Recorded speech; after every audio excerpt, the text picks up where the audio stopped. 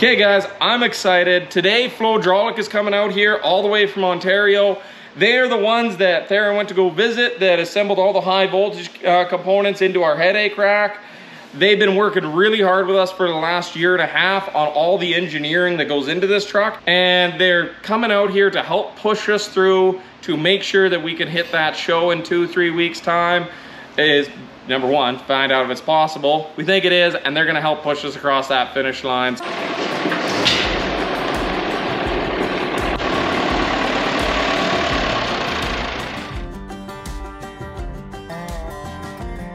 What are we doing right now? We're just lifting the generator. We're gonna put it onto the transmission jacket and slide it under the frame rail so we can get the adapter plate mounted on tomorrow when it arrives.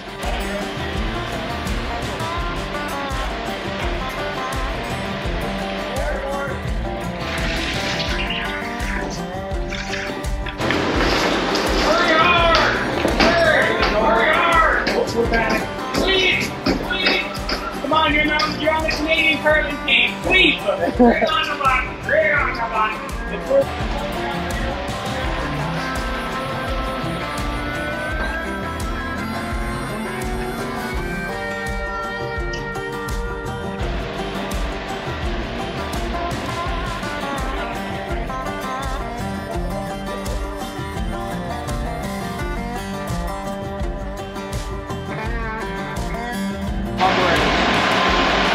This is perfect. The back shit is watching the back foot front.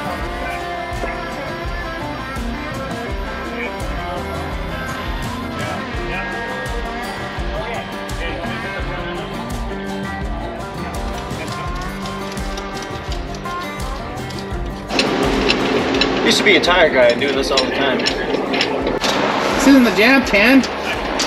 What? Hard. Harder, harder. On the button. Front end in. Pivot. Pivot.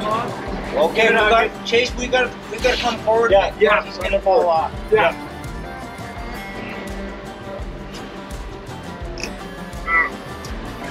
Okay, just watch your hands because that wheel's acting. Yeah. It's not made for all this weight.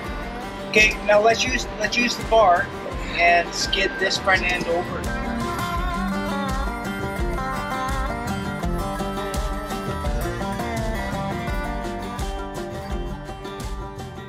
Wow, that was awesome. This thing looks cool in here. Here, let me press the camera. This is actually really cool, seeing the generator finally under the truck. Tomorrow the adapter plate comes in to actually mount it. Fingers crossed. Don't promise me on that, we've had nothing but trouble, but it should be. And with any good luck, good Lord willing, and the creeks don't rise, this thing will be mounted tomorrow. Or in a month. The fact that we're going to connect 580 volts, you know, of electricity. Well, that's not my job to connect it, so it don't scare me. Well, that's our Me problem. and Right, Chase are that's our clear. problem. That's arrogance. Yeah, me and Dan are feeling real. Our job, like the jobs that scare me the most, is the mechanical things. That's the jobs that we have to do. The batteries scare me. And the actual connection, we have the 10,000 volt gloves, all the PPE. Everybody here is really experienced, knows how to work around high voltage. That I'm not worried. That's just connecting the thing to the thing. The worrying part is when we first do all of the contactors, turn everything on, that we don't blow something up because we have it in the wrong We spot. have to, when we first turn the key or whatever, we gotta have fire extinguishers and people shut up. Well, smell. Yeah, Steve knows what he's doing for that, and Chris knows what he's doing. We'll have a few people. And when they first turn them contactors on, I'm gonna go inside and have a coffee. Chase, see ya. Steve, hey, Drew, Chase. And Michael. Good to meet you. Oh yeah, hello. Looking good. Yeah, the axles look great. I'm guessing you guys have done a ton of work in the last couple of days, because when I last watched a video, it was not this far along. No. You must have flown through it the last couple. These guys have been just putting, over the last 4 days, have put in so much overtime and so many extra hours that it's been insane. We really were. We had not a single wire ran, not a single thing hooked up 3-4 days ago. And then Chris said he wanted all the CAN bus and all the axle stuff ran, so we pulled a bunch of 14, 16-hour days and got it all hooked up. Knock her out, huh? Yeah. Saturdays and Sundays. Saturdays, Sundays. It's What you do in crunch time? There's like a bunch of new team members here that I would love for us to just kind of introduce ourselves. Why don't you introduce yourself, Harry? I will start. My name is Steve Hogg. I am the controls designer for Flow, and I am probably the electrical brains behind a lot of this work. PDU is my baby. Done a lot of that work in the last couple years, and I've written a lot of the safety software on this as well. So making sure that it starts up safe, high voltage is constantly monitored, maintenance can be performed safely. This is my domain. So if I get electrocuted, it's his fault. Yes. No, that'd be on me, actually. I'm Chase. You guys know me. Everyone Okay. knows you. We actually got a lot of people that don't know your name on YouTube. They're like, That's what's the your name? Edison guy. Yeah, so that's Chase Barber, and he's the CEO of Edison Motors. I'm Raymond. I'm one of the directors. I also build the stuff. I'm working on the coolant lines. I do some fab work. Pretty much whatever he tells me to do, I figure out a way to get it done. Except for high voltage. I zap myself too many times on 120. I ain't doing it on this. It's fine. It's only 560. Wait one person to talk about high voltage. Yeah. I'm Drew. I'm the industrial electrician with Flow. I essentially build whatever Steve gives me. Obviously, I'm the high voltage specialist, so that's why I'm here. So no one else blows themselves up. Awesome. Cool. I was going to do it safely. Yeah, I have all the equipment. Thank you, Chase. You do. We're going to teach you all how to do some of this too. Yes, please. Yeah. Please. That is part of the expectations for sure. Yeah. Michael? Michael, I'm a developer at Flodraulic.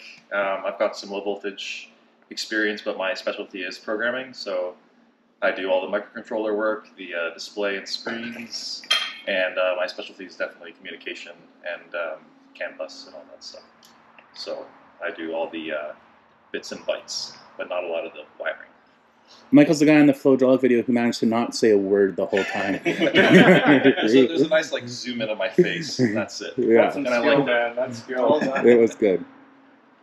I'm John Cole. I'm a volunteer.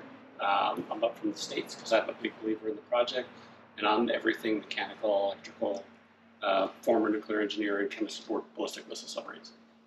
Does it say that last part a little louder and one more time?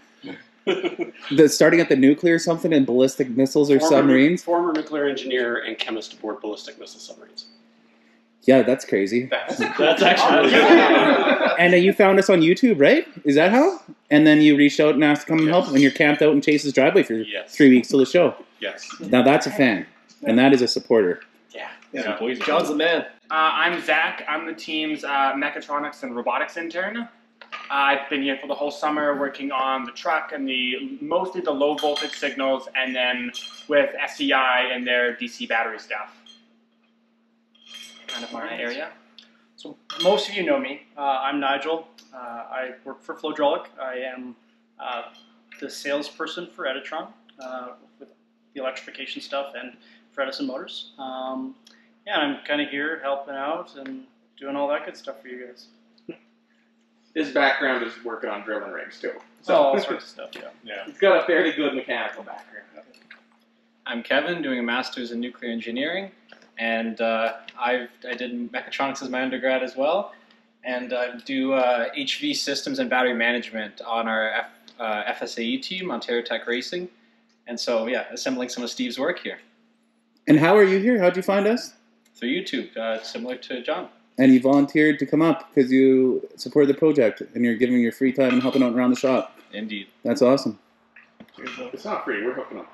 Yeah, well. At least a free beer. Yeah. Good job.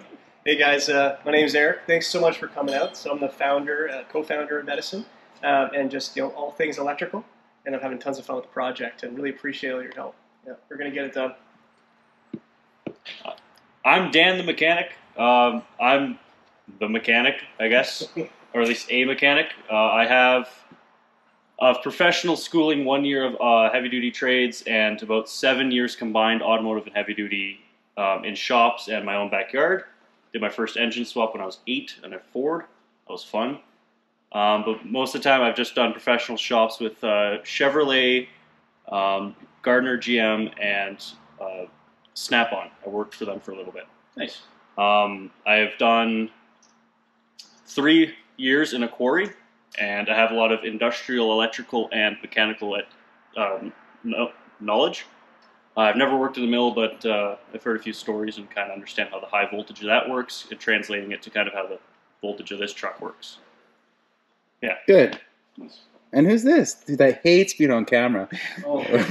I'm Dean Chase's dad. I'm the janitor. Look at if anyone looks around, look at this floor. Come back. Dean's got this floor in shop shape. Yeah. Ship shop shape. Well, let's see. Dean's a machinist and a millwright. The guy's a genius. Machinist is a humble man. Oh, I see he's running away. Now we're gonna Spinner can. He's actually a millwright, machinist, and welder for the last 40 years. Yeah. He's the guy that handles all the welding, fabrication, and that. He just hates being on camera. Sorry, Dad. He's already leaving the shop. He's gone. He's back to the house. He went over there to punch the clock. All right. Yeah. So next sort of stage of like, thanks everyone for like the introductions. We thought we'd talk now and just start at the front of the truck, talk about systems, jumping in with some problems that we see or things that we need to do on those various systems. Steve, does that sound reasonable to you? Absolutely. Go ahead. Okay. We need front fog lights on here. We need the hood panels dropped in, handles on it. We got to get the top part of the hood brought down. We need louvers for the air breather. Coming down, we need the air breather. We need the power steering hooked up. We need the coolant lines ran for the EV system. Steve will talk about that on if we need more cooling or not. We need the fan belts and motor hooked up. We need the control module here. We have some guys coming in tomorrow that are engine generator experts that are going to focus on doing the thing, so we're not going to worry about that too much. We need the rest of our lights all hooked up front. Coming back here, we need the front brakes hooked up. We got to do a little bit of servicing, check all our steering linkage, do a little bit of testing on that. We do have all the steering components hooked up now. Coming back, big job, mounting the generator, adapter plate, getting that bolted up. We'll then fabricate up a cross member. We can run all of the high voltage lines for the generator. We might as well just connect those so we have lots of room to work back there. As soon as that's connected, literally as soon as that's connected, we're going to drop the batteries into the frame rails. 1, 2, 3, 4. Then once we get those in there, we're going to slide on these boxes. 2, 3, 4, 5. The rest of the batteries. Up to 8. Yes, the other 8. On the side steps here, the drive axle inverters are going to go right here for their little control computers. We're just going to put that right on top under here. I need to finish connecting the air line from cab to there so I can do an air systems check. Probably another few hours. We need to put in the windshield washer reservoir. LCD displays, we need to run all the controls, all the computers, get that ran, get it where that needs to go. We got to put the steering wheel on, we got to put the seat in, put a headliner in, sound system. Sound system? If we have time. What we're doing here too is we're calling things for what do we need to make it to the show and what do we need as optional things. Yeah. And so to start back here, externally, come back out of the cab. Once we have these batteries on, we'll put the cover on. Then we're going to fabricate up the fenders, front fenders, get that done. Rest of the hood cowling on, rest of the lights. Coming back, we need to hook up, get a leveling valve on the cab height, and get our cab airline plumbed in so that our cab can ride independently without these wooden blocks. Coming back, we got to hook the batteries up, put some other stuff in there. Fuel tanks, run the fuel tanks, fuel lift pump, rest of the batteries in here, shocks, everything. Air compressor ran, air compressor hooked up. I gotta run a few more, get the air dryer on, air dryer mounted. And the back end from here, back as far as I'm concerned, is all done. From where I'm standing here, everything is good. Cooling. So I'm also going to get to gear oil in those things tomorrow. I'm picking up gear oil. Oh, we have gear oil. Yeah. We need to put gear oil in there. Yeah. Steve, you better run through on the electric side what you want to have done and what you, for the electrical. Well, on the high voltage side, we have to make all these connections into the power distribution unit. We need to run all the cables between all the different battery sections. It's 2 different sets of 4 that are in parallel, but the 4 in series. Run all that in. It's all distributed inside. That wiring's all done. Needs to run to all the different HV devices. So we've got DC-DC, we've got the 3-in-1 DC-DC / power steering / air compressor. All the low voltage control, especially CAN bus wiring, we need to make sure that's all done. There is a total of 6 separate CAN buses on this truck. So we have to make sure those are run to minimize noise, because electric vehicles are very, very challenging to minimize noise electrically. So we need to do that. Lots of cab wiring I think still needs to be done, including the computers up in there. I think the computers in there is really a little bit of that.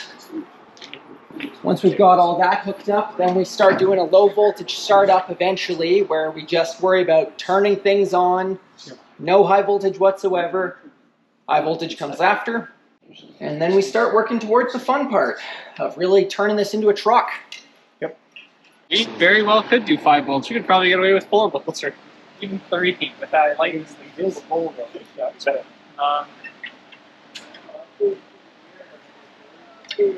I'm not sure about our guys. No one can say that Edison is not a progressive company.